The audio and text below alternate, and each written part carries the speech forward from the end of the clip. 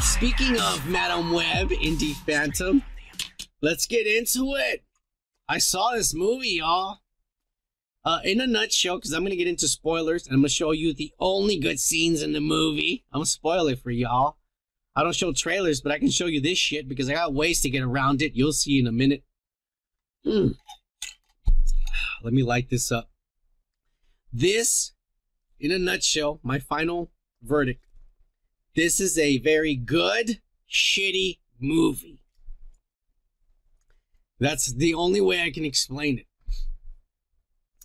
It's, if you look at it from a nerd point of view, and you look about it knowing Spider-Man lore, Madame Web lore, these little girls and everything, this is ass. If you look at this as just a movie, and you realize that there's a lot of hot women in this, and the story is, like I said, if you don't look at this like a comic book nerd, it ain't that bad. It ain't that bad. The dialogue is bad if you are a comic book nerd. Before I get into the scenes that I'm going to show you, I will explain why I mean by that, because a lot of people are making memes about this. The dialogue is bad because they make references to Spider-Man movies. Like, instead of saying with great power comes responsibility, says with responsibility eventually will come great power, or some ass. Like, they do it the same, but they do it different. Like, to try to leave a little ass like that. And it's just like, come on now. Uncle Ben is in this. I'll go into this a little further. But they say something to him like, oh yeah, like you've never been shot in Queens before. And I'm just like, oh my God, why would you write that in the movie? Like, we know he's going to get shot in the future when he's older. All right. This is where it can get bad. All right. Like, if you're a nerd and you know lore, this is a bad movie. If you're going into this to just see a movie, a popcorn flick, it's an entertaining movie. But let's get into it. I'll start with the origin of Madame Web and the explanation as to why anything is fucking happening. Apparently, Madame Web's mom was pregnant with a baby girl. And the doctor told her that her baby girl was going to be born with some kind of muscle dystrophy disease. Basically, she's going to be paralyzed. And she said, is there nothing we can do? And she says, well, our technology and science is not that advanced. I mean, there's people in South America that claim there's some spiders they're researching and shit. And this lady's all like, what? Where? And so she decides to become some kind of scientist and goes to South America to find these magical spiders with healing powers or some ass. Yes. This has nothing to do with Spider-Man. This is all magical ass shit. So apparently somewhere in the South American rainforest, there is a tribe of fucking indigenous fucking white Mexicans, because they're not brown people, they're white motherfuckers. A bunch of white Mexicans who have Spider-Man powers, and they call themselves, their little clan or tribe, the Arañas. And for those of you who are not Latinx, Latino, Chicano, Mexicano, or of that sort, brown, that means spiders. They call themselves the spiders, the Arañas. And these men possess agility and superhuman strength and shit, and they can poison people with their touch and shit. And the legends and the folklore say these people got it from getting bitten by spiders that live deep in the jungle. And these spiders have, powers and healing abilities. And so this lady who wants her child to be born not paralyzed goes to go find these spiders. And one of her companions is Ezekiel Sims. And Ezekiel Sims is basically some guy who... And then you know what? They don't really explain why. But he's some guy who's heard the same legends of these spiders with powers. And he wants the spider to become rich, supposedly. And they don't explain why. They never. I just realized that they never explain why. Why? What is his motivation? He just wants them. This lady finally finds a spider and she's happy because she's going to cure diseases that never been cancer and AIDS and all this ass shit. She's happy she found the spider. And this fucker tells her, give me the spider, and he kills all these people and he shoots her and he runs away with the spider. So these arañas, these tribes of ancient fucking Aztec white Mexicans, because they're not Mexicans, they're not brown, they're white motherfuckers, show up. And they try to save her, and the way they think to save her is to let her get bitten by one of the magical spiders. And so then she starts convulsing and gives birth right there. And she gives birth to her baby girl, who is Madame Web. And the spiders made it so she's not paralyzed, my friends, of the disease they said she has. But because she got shot, they couldn't save her. And she's about to die from the gun wound. And the guy, the araña, the chief araña, tells her, don't worry, when your child grows up, she'll come back here and I'll tell her everything she needs to know. No explanation as to what this guy did with the newborn baby. Did he walk into town and handed it over to the hospital? Did he give it to some, because he's dressed all weird with weird trees that look like spider webs all around him. He's half naked. Did he walk into town with a newborn baby and handed it to somebody at an orphanage and said, this is an American baby you need to take back to America? Her name is Webb, and Cassandra Webb? Is that what happened, Sony? Avery Everett? I don't know. Tell me. Because the movie doesn't explain. But that's the origin as to why the fuck anything happened. So this guy named fucking, and I'm just going to play this in the background so you can see all the cool scenes and shit. But this guy named Ezekiel Sims, apparently, because of this spider that he captured or whatever, he becomes super rich and powerful. He makes $1 million or some ass. He's an entrepreneur. No, man, they don't explain what he did with the spider. Apparently, you come to believe that maybe the spider bit him because he has superpowers suddenly. He's this guy who has superpowers. And some of his superpowers, just like Madame Web, is he sees into the future. And he has this recurring dream. And in the recurring dream, these little girls who are spider women, they fucking kill him. I'm showing you all the good scenes, so you don't have to see the movie. I'll explain what all these scenes are. Don't worry, you might be like, what's going on? I'll explain to you in a minute. I'm telling you the story. So, these spider women, he sees that in the future, they are spider women, they have powers, and that they kill him. And that he dies in the future. When he's old, he has gray hair and shit. And he says, I don't know when it happens, but I'm old. And these girls have powers and they kill me. And he wants to know why. He says, I'm not going to let this. I'm a millionaire. I've become rich because of the spider. They don't explain how or why or what he did. They just, all of a sudden, he's rich. But he says, I'm not going to let this future apparitions destroy my legacy. So he goes and he fucks this lady that works for the government.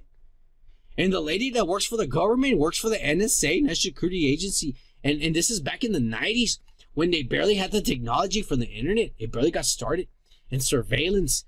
And so he sleeps with her and kills her and he gets the passcode or whatever. And they break him and his helper. He has a chick that is his helper. Who knows what happens to her because they don't explain. She just disappears from the movie. But anyways, she's like the guy in the chair. And he tells her, here's the password to the government. Now you have access to all the cameras, social securities, to everything, databases. This is, and they don't explain how. These are the images of the girls I see in my dream. They don't explain how because the technology doesn't exist nowadays to take images from your dream and put them into a computer or a screen. right now in 2024. It doesn't even exist. How the fuck does that technology exist in 1990? I don't know, explain to me. But somehow he has technology back then to put the images he sees in his dream onto a screen, and he tells his helper, find these girls through with the government agency with all the files. And she looks and she goes, well, yeah, but that means that they're teenagers. And she finds little girls, like they're teenagers, little like 13, 14-year-olds. And he's like, I don't care. One of these days they're going to be old and they're going to kill me. Like, find all the cameras and find out where they're at and shit. These are the stuff that's pissing me off. I enjoyed the movie. I'm not gonna lie. There are sexy women in this, and there's a lot of sexiness in this. But Dakota Johnson is amazing, and she's very lovable in this. And she plays a paramedic who was an orphan and never knew her mom, was a paramedic. And her partner in the ambulance is Ben Parker, Uncle Ben. And he just met a girl, and her name is May Parker.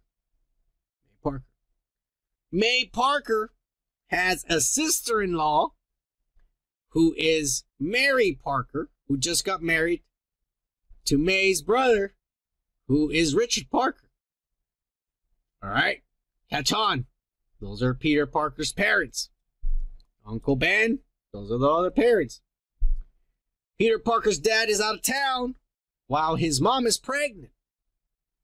They're throwing some kind of baby shower, and he invites his friend from work, Madame Webb, to come to the baby shower of his fucking sister-in-law, which is Peter Parker's mom, who's pregnant with Peter Parker in her belly. And they're playing a stupid game in the fucking... They're playing a stupid game. Oh, I'm skipping around because I'm drunk and high. Madame Webb first gets her powers come out of her because there is some accident where there's a car hanging from a ledge and they're paramedics, so they go there and they try to save a person, but the car falls off. She's in the car trying to save a person. They fall, they hit the fucking water. She hits her head on the glass and she drowns. Uncle Ben saves her with CPR, but when that happened, her powers were activated because she kind of died and came back. And she got her powers there.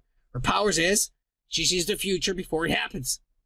Maybe a minute or two, maybe 5 minutes, but she sees a little bit before it happens, and she's able, if she's smart enough, to change it. At first, she isn't. This is what makes the movie cool. These are the cool parts of the movie. These are the good parts that I'm not even showing you here. She's, at first, she thinks maybe this is something because I died, and this is like a side effect or something. She didn't know why. But, like, she sees somebody die, and then it actually happens, and she freaks out, and shit like that. A bird hits a glass, and then like she's able to fix it. Shit like that, and she realizes this is not a side, like this is something that I have, like this is real. Shit. Some funny scene where they're trying to name the baby Peter Parker, but everybody's saying Richard Parker. They're saying different names. And by the way, they never say Peter Parker. Never. They tease it, but they never say it. They tease it. But yeah, all this stuff happens, but basically she's awkward because she didn't grow up with a mom or a dad. She was in an orphanage her whole life because some fucking spider guy from the Amazons took her into town. Didn't make any sense, and brought her back to America to grow up over here by herself in an orphanage. She doesn't like kids and doesn't want to be a mom or any of that shit. All right? She doesn't want to. Knowing Man was really good. Knowing was really good, Gomer. I love that fucking movie. I'm not gonna lie. But the story moves on. She's in the train and she runs into these little girls and she sees the future that this fucking guy, because with the help of his friend, his little assistant, they use the cameras and all this, and they see the three, coincidentally, all three little girls are in the same train, and he goes, I'm gonna go kill them. They don't explain why or how the fuck he even has a Spider-Man-like suit, which makes no sense.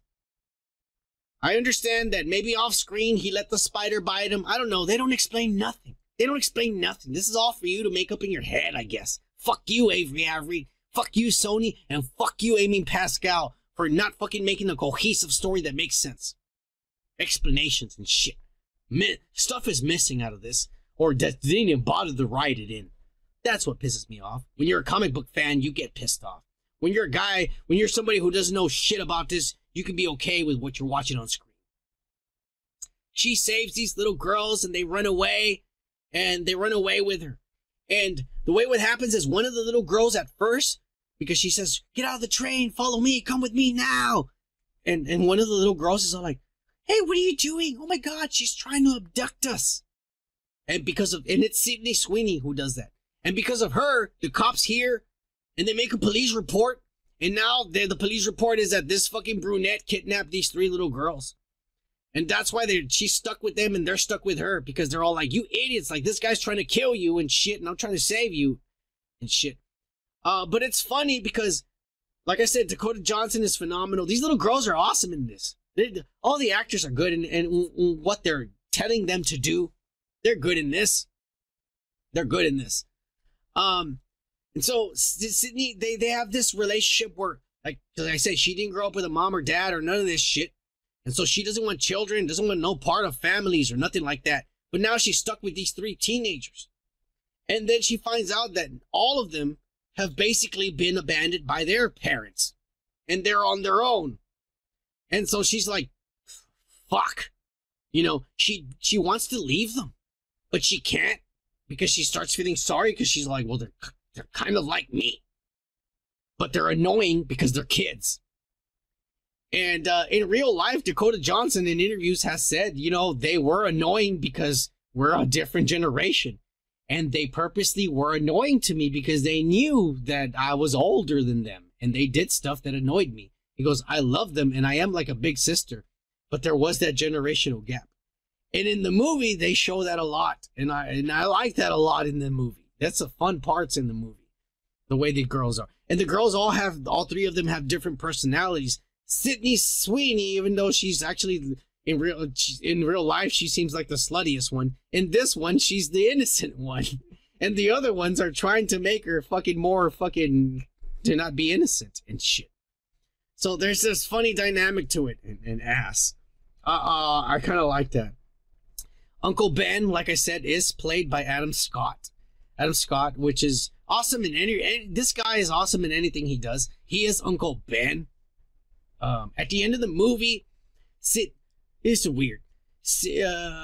Madame Webb, Dakota Johnson, she ends up going back to the rainforest to talk to the fucking guy from the origin, the weird fucking guy. She goes back to talk to him and shit. But it's weird because she leaves the girls with Uncle Ben and shit. And leaves to South America in the middle of the fucking movie. And even I was like, what? They're being chased by some guy that has technology that now is accessible to everyone, but back then wasn't. He has technology that wasn't accessible to everybody. He can track people, GPS and all that ass, cell phones, access any camera around. And you're leaving them in the city with your fucking friend and his pregnant fucking sister? I know it's all part of the story and plot points and shit. And she leaves to South America to go talk to the spider person who saved her mom so he can teach her about what her powers are and shit and where she comes from. Apparently her power is not only can she see the future, but as it's seen in some of these scenes that I'm showing here, in a little bit you'll see it. I'm sorry, fast forward. Let me fast forward through this ass. But some of her fucking powers apparently is that she can fucking split herself into like 3 or 4 different places at once and help. Like all the girls at the end are all about to die and she's fighting the bad guy and she finally realizes her powers and she splits, like astral projects like 3 versions of herself to save the girls and still fight the bad guy. And I'm all like, I don't think that's in the comic books at all. At all. I don't think that's in the powers of Madame Web at all. Avery Everett is pulling shit out of his old 80-year-old asshole with this ass. It just pissed me off because I was like, what is this? The bad guy falls and dies, supposedly. I don't know. They might make a sequel because remember in the future they fight him again. The girls, when they have all their powers, all the scenes when the girls have their powers they're not flashbacks. It's like visions from the future that the bad guy has, and it's like less than 5 minutes. All the cool stuff with their suits is less. It's less than 5 minutes, and it's in not flashbacks, it's in future vision, the dreams that this guy keeps having at night of these girls that kill him. So this is happening in the future. So because this is happening in the future, this makes me feel like there's more movies to come because he's not dead. He's gonna live, and in the future when the girls, they don't get their powers in this movie. They don't. In the future when the girls finally get their powers, they will finally fight him, and we will see this. If they ever make a sequel, which they won't, because this movie only has made $20 million, I think. And that's like nothing to what these movies cost. Alright? That's not catering for these fucking movies. Anyways, the sign falls on the bad guy and supposedly he dies. But at the same time, she gets hit with this sign and falls along with him. And she falls into the water. And when she falls into the water, one of the pieces of the sign hits her fucking face or eye and blinds her. And then she drowns and dies again. So there's a thing in this movie where in the middle of the movie, when she's first now learning to be a mother figure to the girls, she teaches them the only thing she knows, because she doesn't know how to fight or anything. She teaches them how to fucking something to help them. Because if the guy, his powers is that also if he touches you, he poisons you. And the longer he holds on to you, the more poison gets onto you and you die. He did that to her, but he didn't hold on long enough where she survived. And she realized, because she's a paramedic, what the poison was and what it was doing to her heart. And so she told the girls, if he holds you long enough, he's going to stop your heartbeat. And you're going to go into cardiac arrest. And she told them the only way to save you is to do CPR. And so there's a whole scene where she's teaching the little girls how to do CPR. All of them. And she kind of bonds with them and kind of becomes like their older sister. Like she's teaching them. She didn't like them at first, and then she starts liking them. And when she's trying to, now I'm protecting them, I'm saving them. They're my little sisters. They pull her out of the water and they bring her back to life with the CPR she taught them. But like I said, the sign blinds her. And so at the end of the fucking movie, we finally see Madame Web the way she is in the comic books, where she's blind and paralyzed because the sign also fell on her and she fell into the water. She's blind and paralyzed. And now she's adopted the 3 little girls. They don't have powers yet. They haven't been bitten by no spiders. They don't have powers. But now she's adopted them. And she tells them, like, I see the future and you guys are going to grow up to be great and defend people. And there's more visions here that I'm showing you of them fighting and shit. And if you notice, man, this is the fucking... Right here, I'm going to pause it right here. That's the guy who kills Uncle Ben from Spider-Man 2. They used some footage from Tobey Maguire's Spider-Man 2. And I'm just wondering, what the fuck was Avery Everett and Sony thinking when they make this movie to do that? That's the guy. I might be wrong, because like I said, I didn't pay for ass. I downloaded this, and this is what I downloaded. This looks like the guy from the Tobey Maguire movie who kills Uncle Ben and shit. But she sees visions of them being great superheroes in the future, and she tells them, you guys are going to be great. Not only that, but I'm going to be there. I'm going to be your mentor, and I'm going to be there by your side. And she sees the vision at the end. Here's the Punjabis doing their fucking come to our casino fucking advertisement. But you see her at the end with the girls, and she's finally fully Madame Web, floating with her sunglasses and ass, and all of them are there and shit. And so this sort of sets up fucking part 2, which will never happen because this movie has made no money. And that's the truth. Which is why I tell you, this is a good, shitty movie. This is a very, very good potential, what do they call them? Cult classics. The critics are tearing it apart. The audience is tearing it apart. The critics tear everything apart that's sci-fi or superheroes. They do. So it doesn't matter what the critics think. But the audience is tearing it apart mostly because of the lies they fed you in the trailers. Because everybody thinks they're going to go into this seeing spider women in costumes fighting the whole movie, and you're not. There is less than 5. I am showing you the spider women in the whole movie right now. I am showing you the spider women in the movie. That's it. You're not going to see anything else except for what I'm showing you. On what you've seen in the trailer. The trailer shows you the movie. Basically. The trailer shows you the whole movie. There is nothing.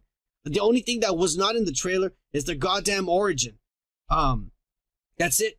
The origin scenes is the only thing that is not in the trailer. 100%. Everything else is in the trailer shows the whole movie. There is nothing that you haven't seen already. And that's why the audience is pissed off.